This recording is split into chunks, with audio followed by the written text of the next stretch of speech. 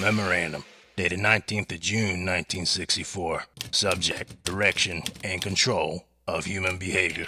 In the 1970s, the public was confronted for the first time with the fact that the Central Intelligence Agency had carried out a bizarre series of behavior modification and mind control experiments on unwitting citizens.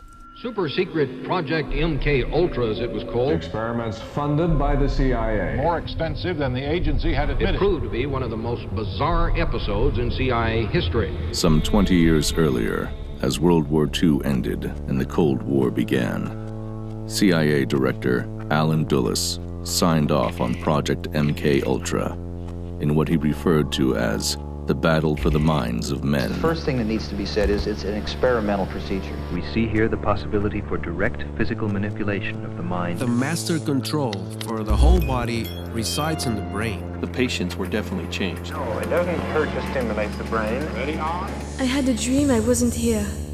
Behind it all, in the background, with the rise of technology, the black box of the brain became a target of scientific deconstruction. The mind, in contradistinction to brain and behavior, emerged in the 1950s as a legitimate object of experimental research. What kind of a machine is man? I'm very curious to know just how far we can push this human operator. And the neuron emerged as the smallest unit separating man from his external reality. The world about us is accessible only through a nervous system. The how of using our senses is a deeply concealed body of knowledge. Decades of work was converging on the threshold of a vast, far-reaching covert agenda.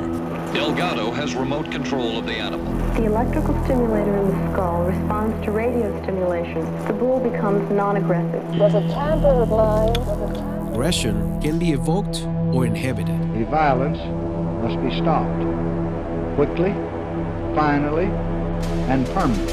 And if so, does anyone have the right to do that? The VA records showed him to be entirely normal. His brain waves were normal. He was normal. And then they took him and put him in their project. Now, can you tell me if there's any change now? Can you tell me if there's any change now? He was lying in bed. His head was covered with a tent of newspapers. He was in terror. He said, "Doctors from Boston are trying to get my brain."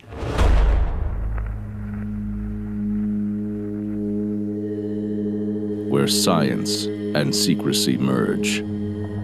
The aim is controlling an individual to the point where he will do our bidding against his will.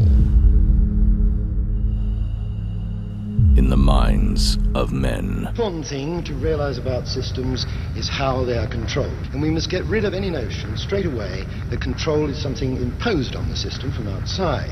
It has to be built into it.